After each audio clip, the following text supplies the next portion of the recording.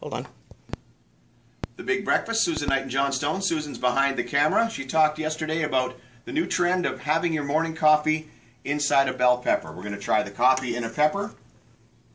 Brew a 4-ounce coffee inside the pepper that husband Steve was kind enough to cut. We'll see how his eyeball was. Yellow and brown. I'll let you know he bought it. I cut it. Oh, well, very nice teamwork.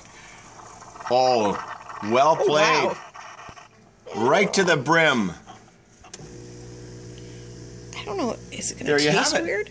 Bottoms up. We'll see.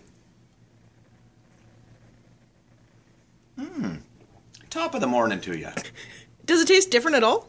A little bit of the aroma of the pepper, but no, it doesn't affect the taste negatively at all. Maybe leaching some nutrients would be good for me. Leaching in the morning.